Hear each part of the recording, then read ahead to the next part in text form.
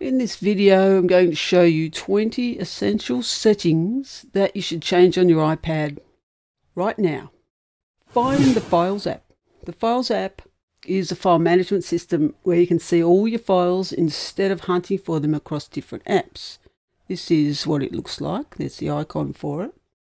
It lets you manage files not only stored in Apple's iCloud drive, but also third-party cloud services like Dropbox. You need to search for and download the Files app from the App Store. So from the App Store, just search for Files and download the Files app. Disable calls on your iPad. If you've got an iPhone, you can also take calls on your iPad, which can be annoying if you're watching a video or playing a game or reading a newspaper online. To turn off this feature, go to Settings, FaceTime, and then toggle the switch to turn off calls from iPhone. Disable auto brightness. You need to control the level of brightness that your iPad displays. Now, personally, I like a bright screen, not something that's so dim that I can't easily see what's on the screen. And surprisingly, a bright screen does not drain your battery.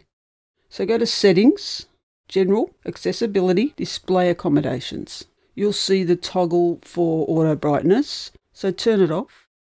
To adjust your brightness manually, you can do it two ways. You can either go to Display and Brightness in the settings and adjust it by toggling it there. Or what's quicker is from the Control Center, you've got the brightness widget and you can adjust it there much quicker. Enable Find My iPad. Now, even though it's an iPad, it still says Find iPhone, but that's the icon for it. iPads don't tend to go missing as often as iPhones, but loss and theft can happen. That's why it's essential to make sure that the Find My iPad option is enabled. Go to Settings, then iCloud, which is being moved in iOS 11 to the top where your account is, iCloud. And then scroll down to Find My iPad and make sure that it's turned on. At the same time, consider enabling Send Last Location, which will automatically transmit to iCloud the iPad's current location when the battery is critically low. Some privacy settings. Disable significant locations and protect your privacy. Significant locations was previously called frequent locations, and it keeps track of all places you've recently visited. This setting is intended to help you with personalized location-related data for maps and other Apple apps. To turn it off, go to Settings, Location Services, and then down the bottom, System Services. You may need to enter your passcode, Touch ID, or Face ID to authenticate yourself. Touch that, I have to authenticate myself, so I'm using Touch ID. And then turn off significant locations. Limit ad tracking. Some advertisements you receive within apps may seem similar to something you've just been reading about or a game you've just started playing. This is because you've got ad tracking on your iPad. And if you don't want to be shown ads based on your own data, turn this off.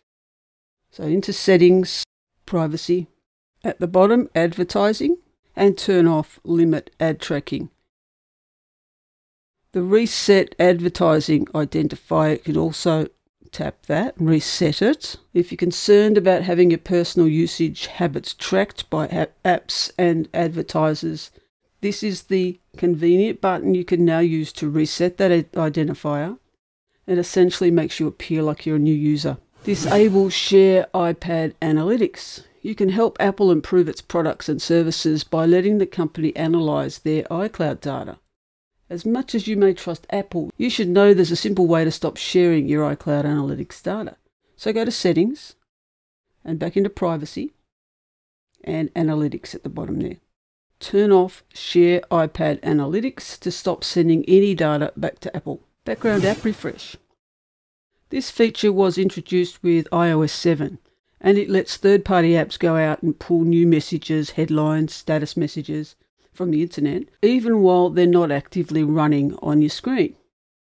And of course, all those apps busily refreshing themselves can put a dent in your battery. particularly if you're not keeping an eye on what apps are doing the refreshing. Go to Settings, General, Background App Refresh.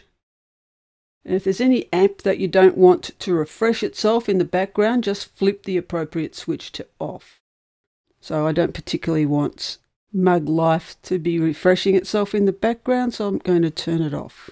At the same time, select whether you want the refreshing to be done on Wi-Fi or Wi-Fi and mobile data, or you don't want it done at all. You can turn it off completely, that whole feature. Enable speak selection. Let Siri read to you. One accessibility feature that you should use is centered around speech, specifically reading selected text back to you. So open the Settings app and into General,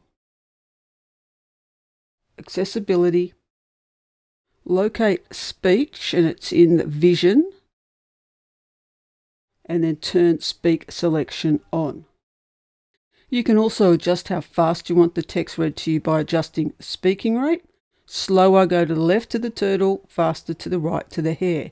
You can select the voice, so you've got all sorts of accents there, and a variety within the language. So for English, you've got US English, Australian English, Irish English, etc. And if you want the content to be highlighted as it's read to you, turn Highlight Content on. And if you have difficult words or phrases that are continually misread, you can add those in pronunciations. So how it works is you select text from a web page, or highlight some text. When I do that, I now get the option for it to speak. So tapping Speak. And as it's speaking, it's being highlighted. Add more fingers to Touch ID. All the newer iPads incorporate Touch ID, which is the fingerprint sensor that makes fast and easy lock screen security. And when you first set up your tablet, you're probably only trained Touch ID to recognise one of your fingers. But sometimes you want to use more fingers, like your thumb. iOS 11 can accommodate up to 5 fingers. So to add more fingers, go to Settings, and Touch ID and passcode. Put in your passcode, tap Add a fingerprint, and then place your finger, the one you want to use, on the home button repeatedly.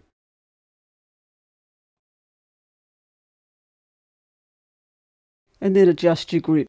And once it's got your fingerprint, you can tap Continue, and now you've got a 5th fingerprint. And if you want to replace it, just tap a finger and delete that fingerprint. Use Touch ID to enable the App Store and iTunes purchases. Integrating Touch ID authentication with iTunes and the App Store allows you now to use your fingerprint as proof of your identity. So into Settings, Touch ID and passcode, authenticate yourself with your passcode, and then turn on iTunes and App Store. So go into the App Store and find an app you'd like to purchase or download and tap the Get. And instead of typing in your password, you can now use Touch ID to install it for you. Disable auto capitalization. Default, Apple enables auto capitalization on the iPad, which means that when you're composing a message or an email, the first letter of every sentence is automatically set to a capital letter. So if I was writing a note, the first letter is a capital letter. But if I don't want that to occur, I have to change the setting or manually change that to a lowercase letter. So one of the first things I do is turn off auto capitalization because I want to have more control and be able to manually choose between having a character in uppercase or lowercase.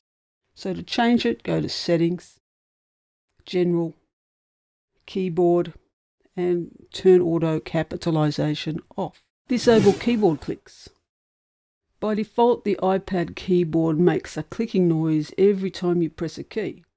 And these clicks on your iPad can be annoying, especially to those around you. So to turn it off, go to Settings, into Sounds, and turn off keyboard clicks. Enable Dictation. You don't need an internet connection to be able to dictate your messages, your notes, or your emails on the iPad. To use the dictation feature, you need to turn it on. So back to Settings, General, Keyboard, and Enable Dictation. Turn it on. So next time you want to create a note, a message, or an email, so let's just test it on here. Tap the microphone. Today it is Sunday and it is raining heavily. Now if you want punctuation, you have to read that into your dictation. Today is Sunday, comma, and it is raining heavily, full stop. Or how much battery do you have? If you want to know exactly how much battery life you've got left. By default, the iPad only shows you a small gauge, which is not super informative. So tap Settings, Battery,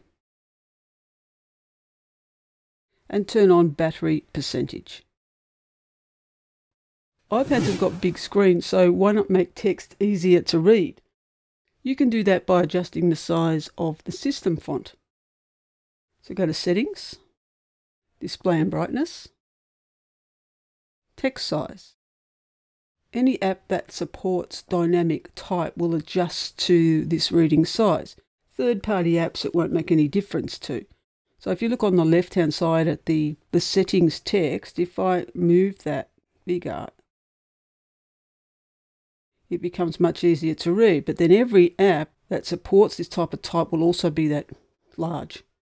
But it's certainly better than having it really tiny. Depends on you, it depends on your eyesight. You can also support readability by enabling the bold text option. So if the text is too thin, try the bold setting. So tap Settings, Display and Brightness, and bold text, and turn that on. As soon as you do that, your iPad's going to restart. But once it restarts, everything will look thicker and darker and be easier to see. It's an accessibility option. Make the screen stay on longer. Once you stop tapping on your iPad, its display will shut off and lock itself after a brief period of time, and generally that's just a minute, which is the default. It's a security feature because a locked device will require your passcode to unlock, which keeps your data safe if you happen to lose your iPad. But if it's locking itself too quickly, there's a way to make it stay on a little longer. So go to Settings, Display and Brightness, and Auto Lock.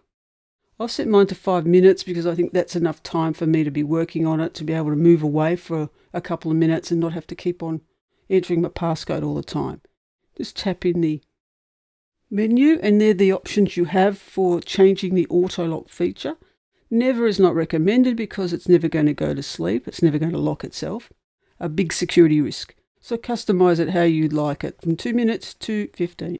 Disable the control center from the lock screen.